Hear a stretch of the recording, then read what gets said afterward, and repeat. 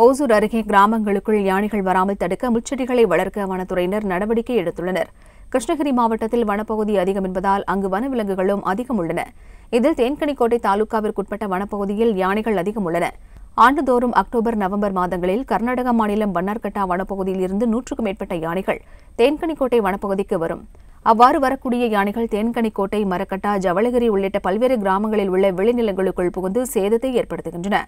அவ்வப்போது மனித விலங்கு மோதல்களும் நடைபெறுகின்றன. இதனை தடுக்க வனத்துறையினர் பல்வேறு முயற்சிகள் மேற்கொண்டு வருகின்றனர். இதன் ஒரு பகுதியாக கிராமங்களின் அருகில் உள்ள வன எல்லையில் யானைகள் ஊடுருவும் பகுதிகளை கண்டறிந்து முச்செடிகள் நடவு செய்யும் பணி தீவிரமாக நடைபெற்று வருகிறது. அகேசியஸ் மெலிபெரா வகையைச் சேர்ந்த இந்த முச்செடிகள் நன்கு வளர்ந்துவிட்டால் யானைகள் ஊடுருவ முடியாது என வனத்துறையினர் தெரிவித்தனர். அகேசியா மெல்லிபெரா என்ற முச்செடியை நாங்கள் யானைகளினுடைய தாண்ட அகழி வெட்டிய பகுதியில் அதன் இரு கரைகளிலும் நடவு செய்து யானைகளின் வெளியே வருவதை தடுக்கும் என்ற நடவடிக்கையும் வனத்துறை முழு மூச்சாக செயல்படுத்தி வருகிறது.